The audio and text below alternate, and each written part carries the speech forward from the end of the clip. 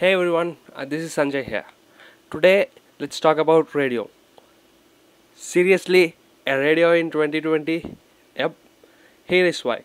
Radio is the backbone of modern wireless communication systems. If this is not fair enough, each and every wireless device has some sort of antenna in them. Say, for example, your smartphone. If I pop open the back of it, here you can see the antenna for our network communications like GSM, LTE, and also for Wi-Fi and Bluetooth. In this video, I am focusing on the amateur radio, which is also called as ham radio. This is a TYT ham radio, which belongs to my dad. This is a VHF, which stands for very high frequency. Is it a radio used by hamsters? Not really. This radio operates within a particular frequency spectrum, which is allocated in mostly every country in the world for non-commercial purposes, like experimenting on wireless communications, also for some emergency communications, and it is also a free way to communicate with fellow people who are not close to you. By the way, a licensing is required for using these frequencies. The amateur radio service is established by the International Telecommunication Union, also known as ITU, through the radio regulations. National governments regulate technical and operational characteristics of transmission and issue individual licenses with an unique identifying call signs which must be used in all transmission. Amateur radio operators must hold a license, as I mentioned earlier, which is obtained by passing an government exam demonstrating adequate technical radio knowledge and legal knowledge of the host government's radio regulations. Here in India, the 50 MHz frequency is not allowed for a amateur radio purpose, but in US and other countries 50 MHz are used by amateur radio enthusiasts. Radio amateurs are limited to use only a small frequency band which is allocated throughout the radio spectrum, but within these bands are allowed to transmit on any frequency using a variety of voice, text, images and data communication models.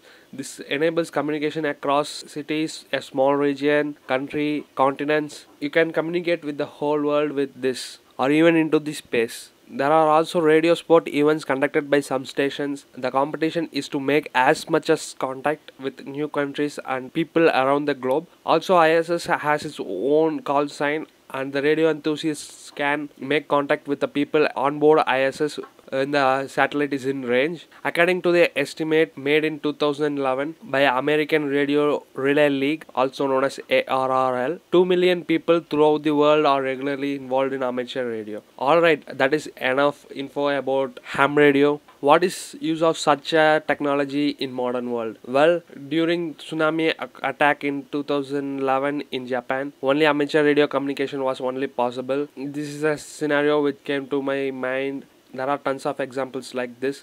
So how the hell this one worked when other communication medias are down? These radios can be put together by using off-the-shelf components and can be built by anyone who is tech savvy. It can be operated by a car battery or similar power source. It just need a proper antenna to transmit and receive. Many of you may aware of Morse code. Morse code is a code which is made particularly for this application. This is extensively used in military operations in world wars, both the world wars, and also even today by military professionals who are stuck in some places and can't able to communicate via normal communications line. Morse code is very helpful for them. Well, what is the point of all this? Today I have got a microBitx, which was a low-cost DIY kit for around 5,000 Indian rupees or roughly 70 US dollars. This is purchased from hofsignals.com by my dad in 2017 and collecting dust for 3 years. This is a main board, and this is a small Arduino Nano which is soldered on to a shield, and this is a LCD display. We can see the frequency we are on and other stuffs.